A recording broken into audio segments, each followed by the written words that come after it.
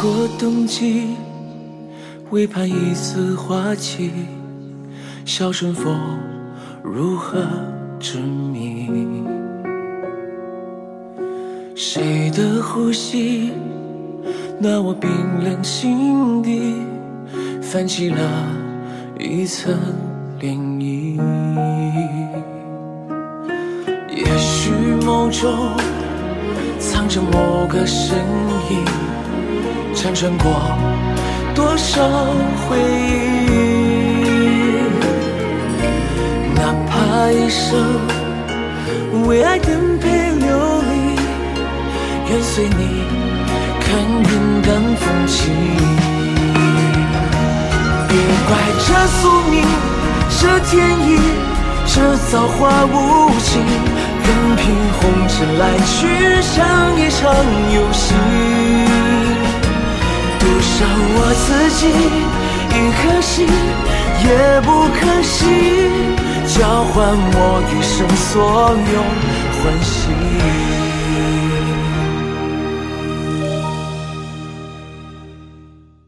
中国宝宝实证乳铁蛋白美赞臣蓝针，邀您收看高光时刻。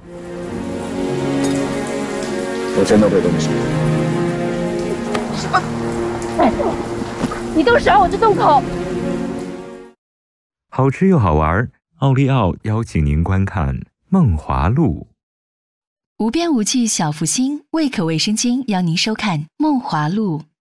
快乐宅家有百事吗？百事可乐邀请您观看《梦华录》。船夫，少爷，有人落水了！落水了？你们看见了吗？在哪儿啊？那边，在那边，就在那儿。怎么了？三娘，那儿有人！三娘，那是我朋友，快帮我去救救他！已经是死人了。对呀。不行，没有，这是我朋友。别动，一会儿你都不能过去。对呀，小心点，危险，慢点啊！没事，小心点啊！不行就回来。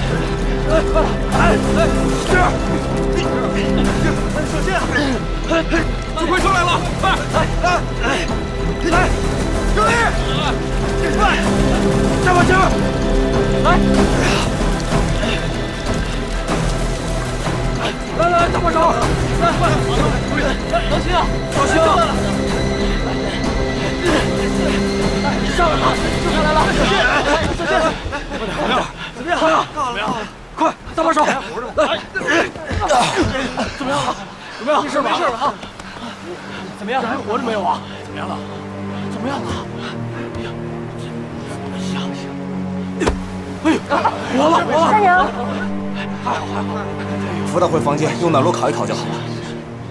太好了，慢点啊！来，搭把手，搭把手，搭把手！小心点啊！快点，慢点，慢点！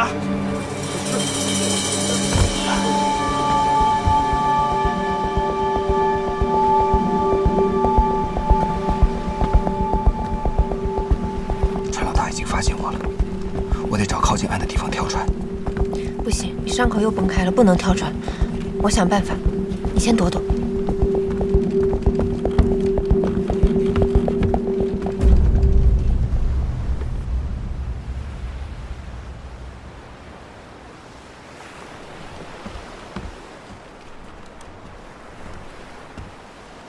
郑爷，我想着来谢你，你干嘛老躲着我呀？赵娘子，咱们明人不说暗话。您那位朋友到底什么来历啊？官府的告示想必你也看了，这年龄、相貌、口音、武功都对得上。哎呦，我们跑船的，也不指望着应了悬赏去发财，只盼着别落个窝藏的罪名啊！什么来历你别问，总之他不是什么盗贼。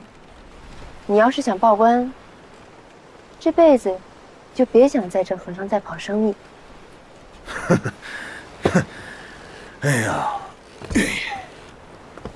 赵娘子说句狠话就想吓唬我，想我郑老三能做到今天的位置，也不是个胆小的吧？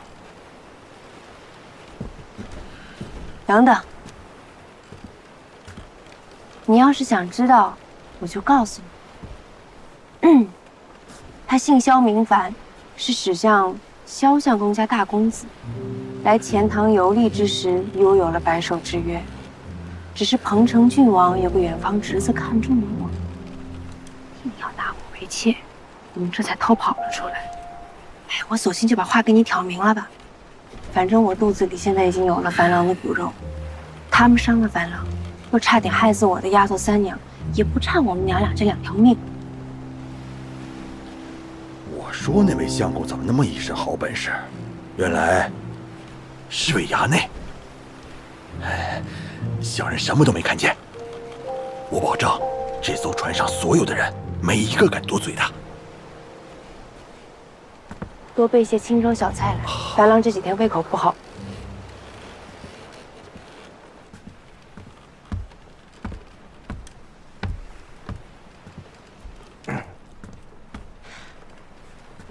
你不会都听到了吧？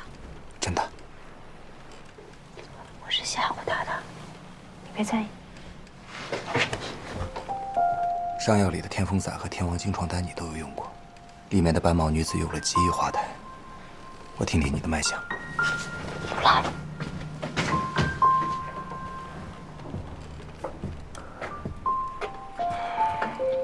我不是刻意要消遣你啊，那2味药孕妇真的不能吃。你别胡说。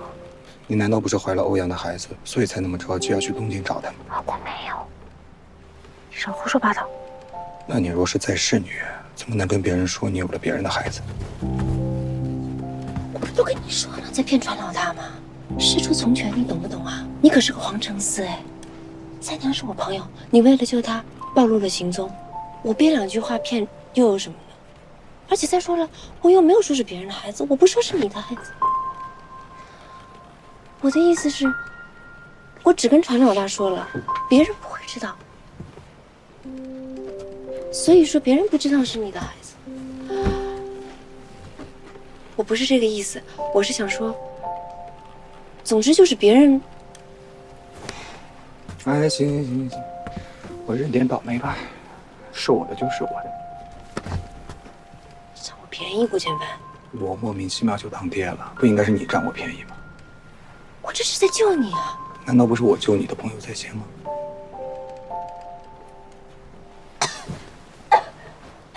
三娘，你醒了。盼儿，我在哪儿啊？吓死我了！你出什么事儿了？我怎么会在这儿啊？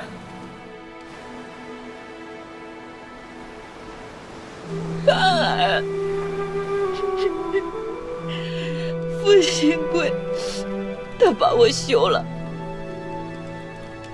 子方也不要我这个娘，我连夜赶了马车，想回德清娘家回到村子里一看，娘家的房子早就塌了。我觉得自己什么都没有了，我就跳了河。傅新贵他骗我说把子房过继出去是做个幌子，我就信以为真了。没想到被我撞破了他和陶氏的私情，这对奸夫淫妇那么好了，至少有大半年了。打死不承认。傅新贵还说嫉妒、蛮横、不敬夫主，重伤妯娌，当场就给我写了休书。我当然不从啊。那个陶氏给了族长好处，他们就硬逼着我按手印。后来子芳她也跳出来了。他就说，他爹跟陶氏绝对是清白的，说陶氏待他极好，我不好，说我平日里只会打骂他们父子，逼他用功读书，说我不是个好娘亲。他说他恨我，他宁愿认陶氏当娘，他也不要我。我难产了2日才生下来的儿子。我穷的时候，我宁愿自己厄运过去，我也不能断了他一口粮的儿子。他说他不要我，他说他不要我。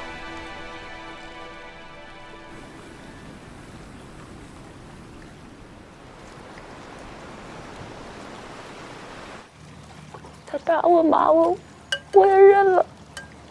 哎，傅子芳他，我亲生儿子，他居然只认陶氏当娘，那活着还有什么意思呀？怎么没意思啊？你叫孙三娘，又不只是叫傅子芳他娘。你为人仗义和善，做的一手好果子、好菜、好汤水，街坊邻居们都知道你贤惠善良，乐善好施。再说了，这天下就没有不认爹娘的孩子。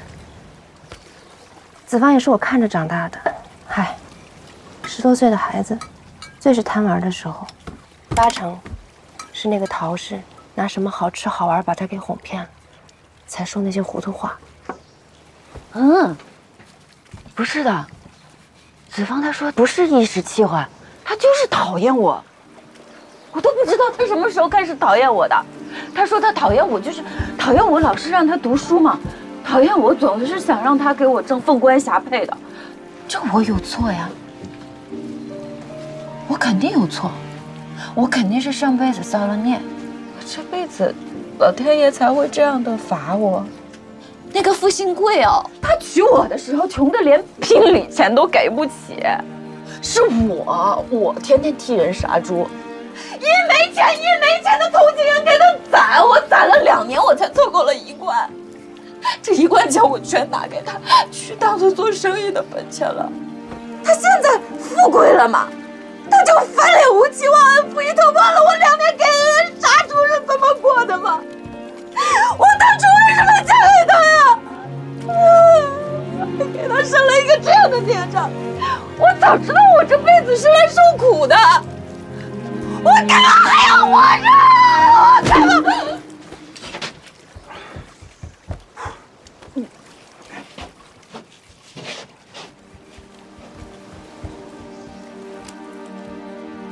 他现在太虚弱了，不适合那么激动。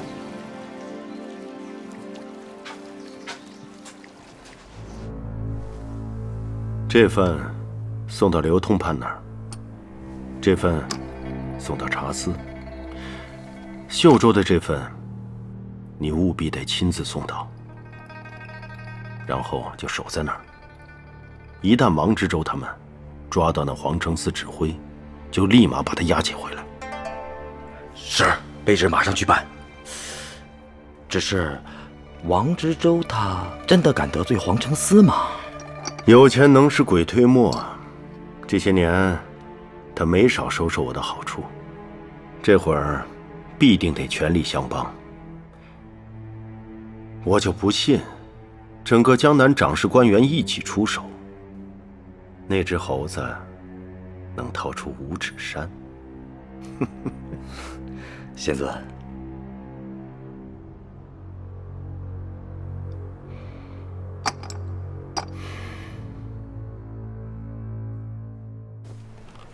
从夜里醒来就一直这样了。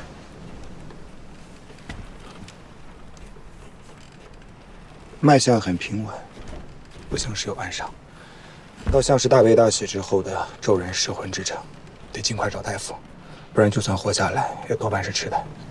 那我找陈老大，让他靠岸，带他下船。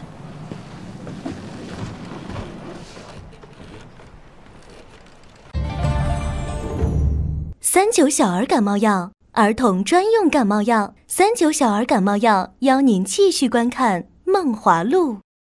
站住！站住！干什么呀？做什么呢？老爷，我这是做小买卖的。是本地人吗你？是。行，等一下，走吧。过来。你还是在船上待着好，到处都是你的海捕文书，万一再被认出来呢？人是我救上来的，总不能看着他出事吧？我们既然是私奔出来的，让你一个人带着丫鬟去看病，成什么样子？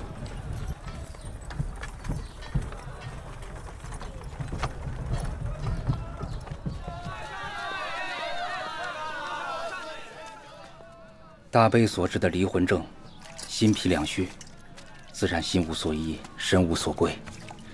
老夫这就为他施针，至少能让他先把药汤喝下。有劳。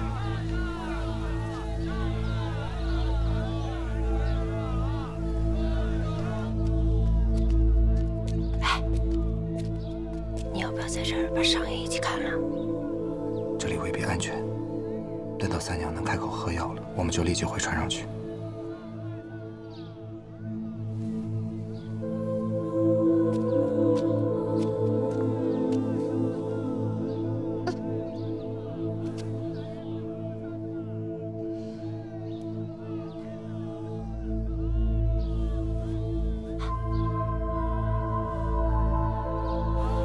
现在有什么需要注意的吗？2件事，第一，此方中本来应用犀牛角，但此物太过名贵，我这里也没有。若想病人尽快恢复，你们还是要去西街的归元堂买犀牛角为佳。犀牛角？那得多少钱？7天的话，至少得20贯。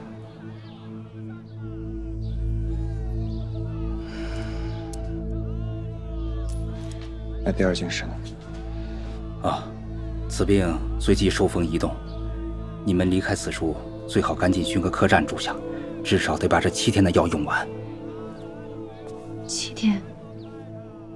可我们着急赶路呢。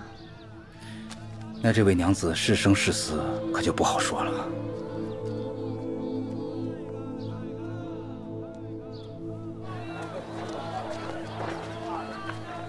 你随便找个客栈把我们放下吧，不用等我们了，直接上船，让人送你去接头的地方。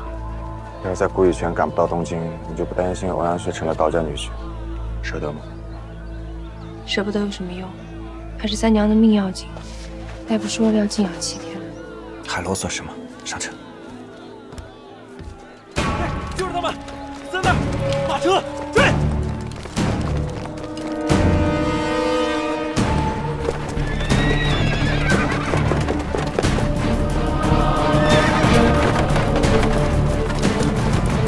站住！站住！站住！别跑！别跑！快！站住！我不能再跟你们走下去了。玉，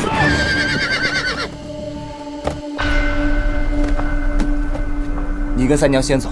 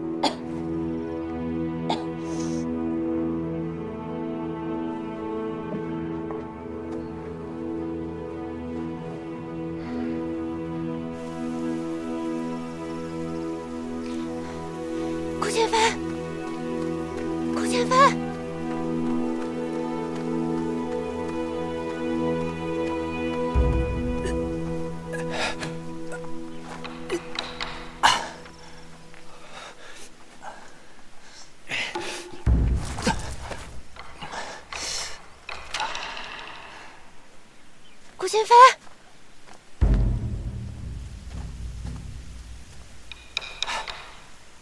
我在这儿呢，我在这儿。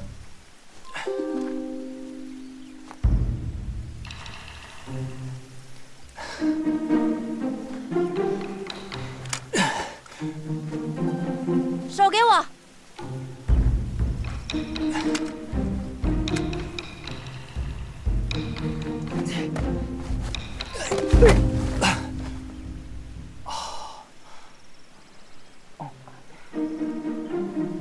你没事吧？没事。没事你就起来呀。不是我不想起来，我刚才闪着筋了，再加上之前手有伤，我现在动不了。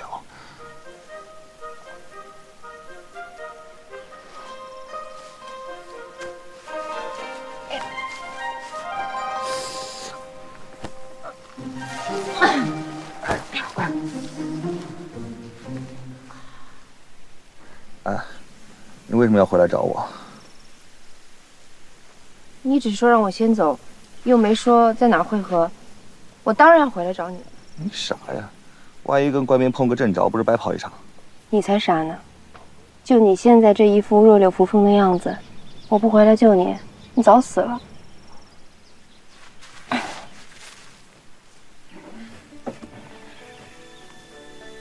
三娘，三娘。 哎呀，人醒了就有办法了。起来！哎，小静啊！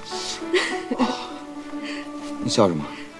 天正蓝，风正清，我们还活着，三娘也能动了，能不开心吗？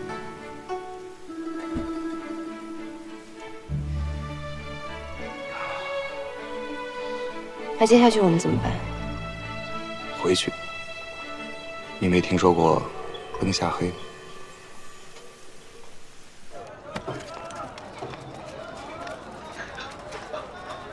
哎，你傻呀？啊，这是当官住的地方，那进去的一定是官爷，海盗一定不敢呐。里面请。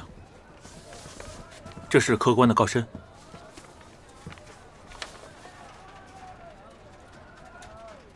小人丁忧届满，回京候选，还望你安排一间房舍，供驾此休息。好。来，楼上去。 可有针线？我们需要缝补衣服。稍等。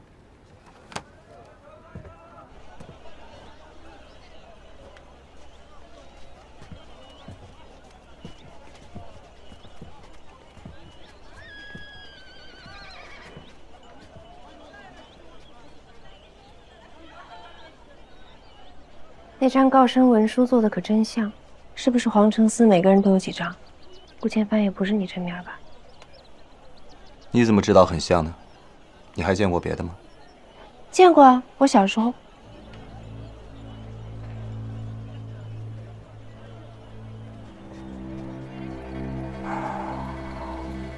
不管是名字还是告身，都是真的。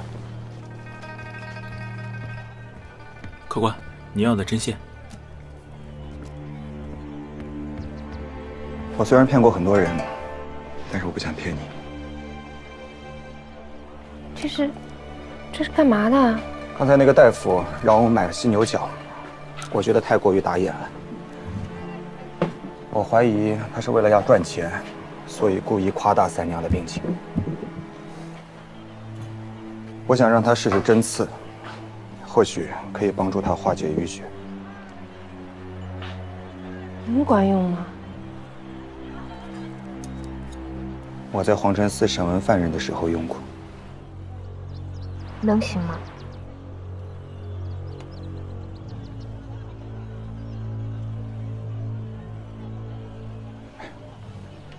你别在这待着了，我怕你看了以后又不忍心。去那边待着吧，啊。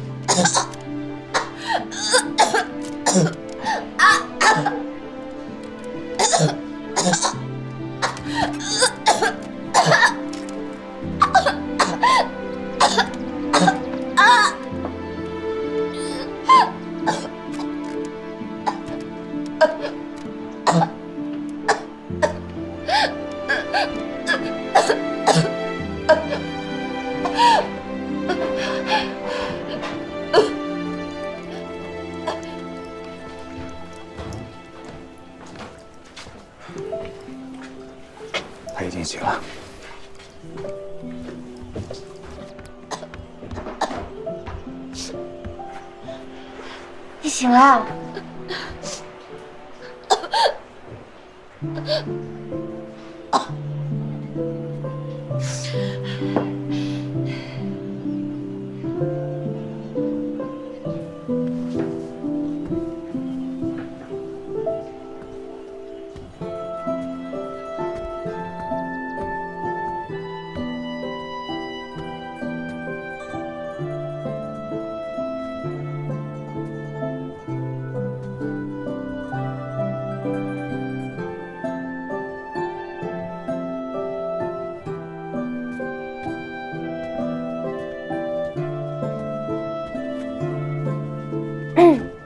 今天谢谢你了啊，辛苦你。真是破了天荒了，竟然有人为这种事情来谢我。剑可杀人，亦可救人。你今天笑了2回，也是破天荒了。我刚才有笑过吗？过来喝茶。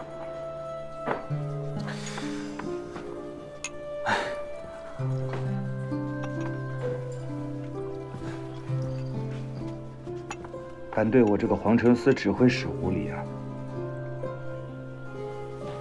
小心我严刑伺候你。严刑就严刑，又不是第1回了，还怕你不成？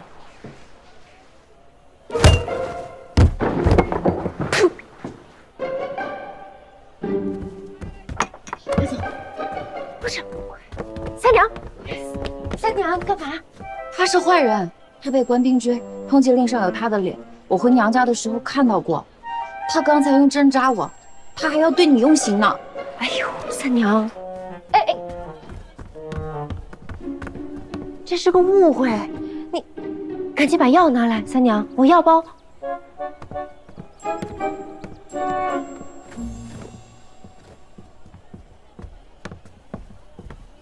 给我。就算是个误会，咱们也得赶紧走。他可是皇城司的人，他们哪一个不是心狠手辣的？咱们也得快点跑。他救过你，不能这么走。我们要是这么走了，万一被官兵发现了，后果不堪设想。可他是钦犯，万一连累了我们，你以后怎么嫁欧阳旭啊？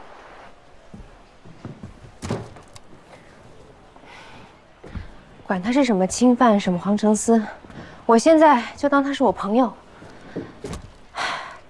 他虽然不说，但是我心里知道。你看这么多官兵追他，你就知道杨府命案背后的势力不简单。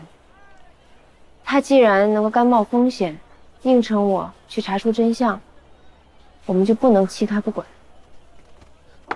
可他当初刚见你的时候对你那么坏，你能相信他吗？你信我吗？我当然相信你。那我信他。我不跟你说了，反正你向来都比我聪明，我听你的就是。你现在既然醒了，就慢慢振作起来。被傅新贵骗了10年，总比被他骗一辈子好吧？有些人就是表里不一。你看那个郑清田郑知县，要是不出杨府命案，我还以为他是个好人呢。你再看看顾千帆，一开始我恨死他了。可这几天我发现，我真觉得他是个好人。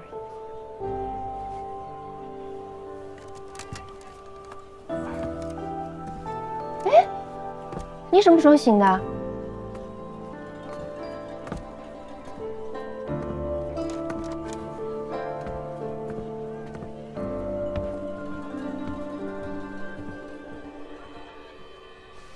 对不起啊，三娘。哎，算了。我怎么会跟一个病人计较呢？哎，对了，你什么时候开始怀疑郑清田的？你说伤你的是宁海军的都头，可刚才追杀我们的，分明就是秀州兵马都监属下副册的人。两边的人自吴越国时就互看不顺眼，怎么会轻易帮忙？我就想到了下海捕文书的钱塘县令，他一口咬定你是个海盗，这就很奇怪了。再加上你说的灯下黑。一个钱塘县令怎么可能把手伸到秀州来？杨运判身为六品，他们说杀就杀，谁知道背后有多大利益？你知道我为什么敢用真名住店吗？因为我还在怀疑一件事。刚才我已经把我的行踪用飞鸽传给了离这里最近的皇城司驻点，我倒要看看接下来会发生点什么。咱们得换个住处。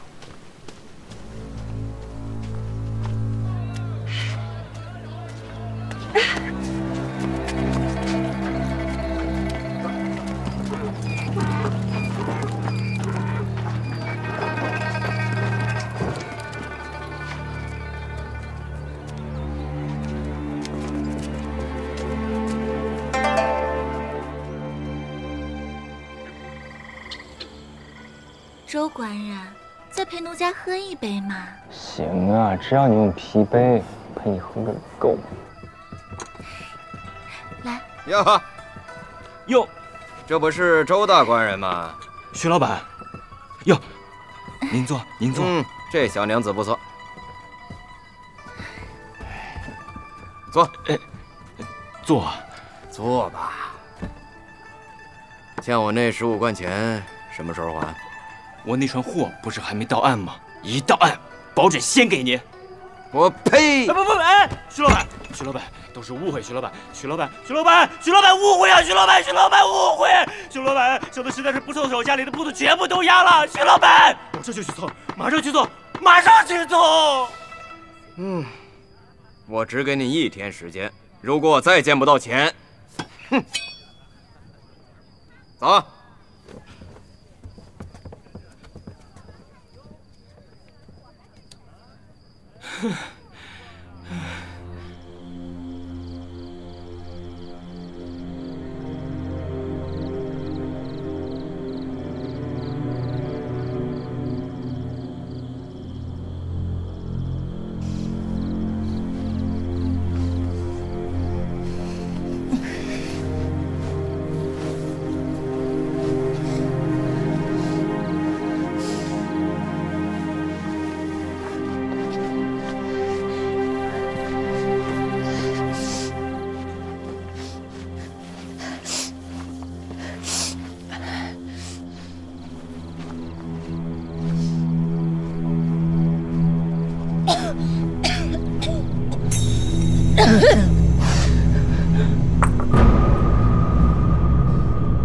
娘子啊，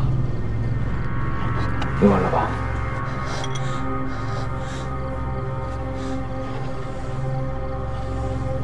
哎呀，好香啊！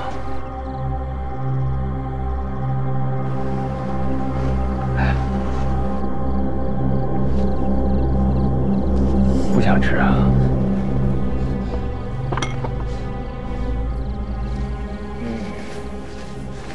别怕。冷不冷？你瞧瞧你的手多凉啊！你看你这头发这么乱，不要怕啊！过来。对，引章啊，为夫的现在遇到了一件难事。徐家那泼皮你还记得吧？又来要账了。之前不是为了咱的亲事，我为他借了20贯，现在这亲也成了，可是钱总得还不是？你看，你能不能把你那私房钱再拿出来一点儿？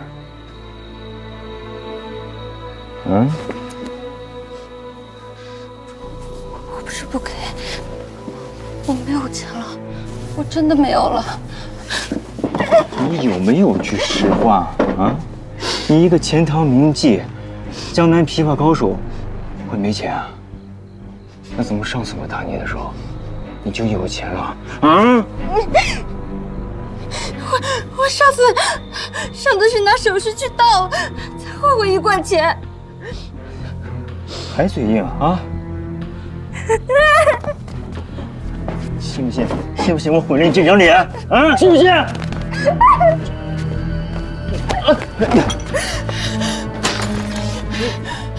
我的全心都在盼儿姐那儿，你就算杀了我，我也这么说。来啊，吃啊！你给我吃啊！吃！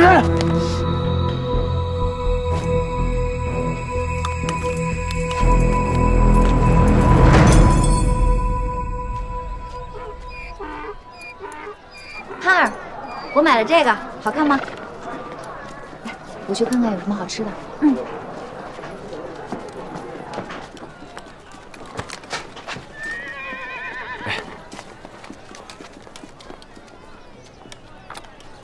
您看啊，您这么漂亮，配着火山壶啊，最好不过了。官人，要不给你家娘子买一只吧？啊？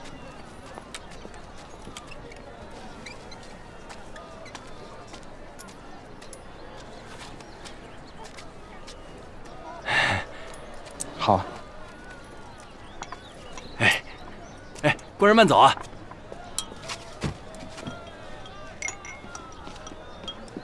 皇城司里难道也有他们俩？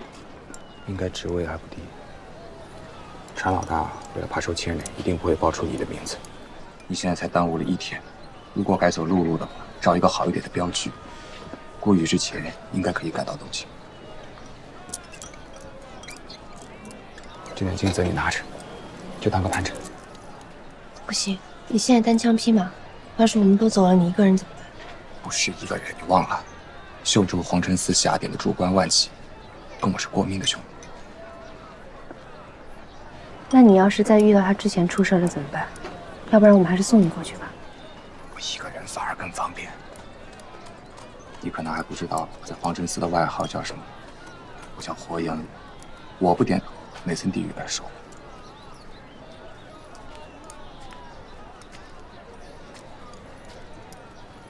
一比。三娘，三娘，赵娘子，你们怎么会在这儿啊？啊，赵娘子，求你快去救救我家姑娘吧，她被周婶害了。什么？眼看就快要活不成了。刚拜完堂，她对姑娘还算温柔体贴，可到了华亭县，就突然上了岸，说自己的旧疾犯了，需要休息，去不了应天。第2天就说要用贵重药材，问姑娘支钱。姑娘先头还给，后来就觉得不对，我悄悄去打听才知道，华亭县根本就是她的本宅。姑娘问她，她就发了火，说生意不好，让姑娘别管那么多，硬是逼着她从嫁妆里拿出500贯出来支应，不给就打。引章的嫁妆都在我那儿，他哪来那么多钱？是没有。姑娘本想等你气消之后再慢慢问你要，又怕出嫁的时候不好看，走的时候就让人弄了些石头罩上锦缎，装了10来个箱子。这么蠢！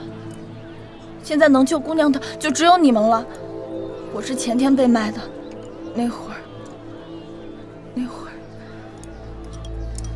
姑娘已经被他打得起不来身，关在柴房里等死。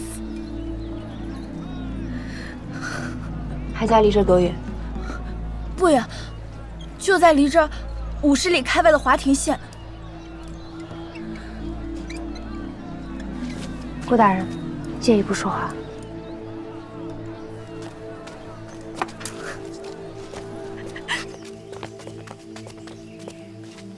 你走之前，我能不能求你一件事儿？又想救人是不是？把一个已经成亲的女人救出来，可不是一时半会儿的事情啊！你不想在谷雨前赶到东京了？引章比欧阳旭重要。如果真的赶不上，那就是我的命。你能不能再借我一点钱？你要多少钱？起码10两黄金。我哪有那么多钱？你有。在船上你晕倒的时候，我在你身上摸到过2大块黄金，你给我的金子就是这上面的钱。你居然……不行，这个东西对我至关重要，我不能给你。算我求你了，我以后一定还。不是我推脱，我是真的不能给你。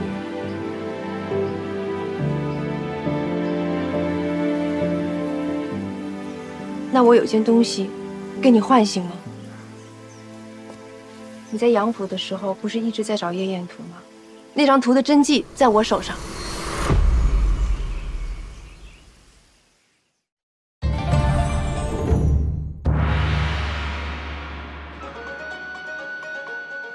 哎呀，不知道大家有没有注意到，每年的七夕节，只要是出门，迎面走来的房队必然是一对一对又一对。我就在想，这单身的人都去哪儿了？是不是应该团结起来，上街降低一下虐狗浓度？这转念一想也对哈。七夕节的电影院放映的是爱情片，七夕节的餐饮店提供的是情侣套餐，七夕节的大街上都是爱情这段鲜花盛开的味道。但是说起咱远在千年以前的宋朝，那时候的7月7夕不单单是一个情侣的专属节日，还是一个琳琅满目的玩具节。你没有听错，正是从宋朝时代开始呢，玩具已经作为普遍的成熟商品出现在市场。就在7月7夕乞巧节的这一天呢，各种新奇的小玩具呢都会扎堆上市，其中最流行的一个当属叫摩诃乐的玩具。您可千万别误会，这个不是喝的，这个物件啊就是咱们现在的芭比娃娃。宋朝人不仅会给芭比娃娃设计娃衣，还能给娃娃内置机械装置，打造行走的芭比，真是极富创造力。咱宋朝人。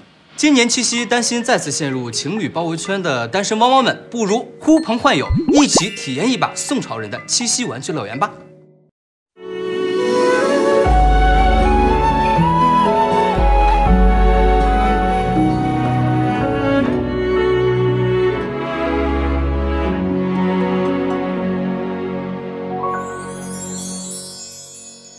有一种萧瑟的模样，似月光落在离人的心上，与江河如何相望，风吹过岁月的熙攘，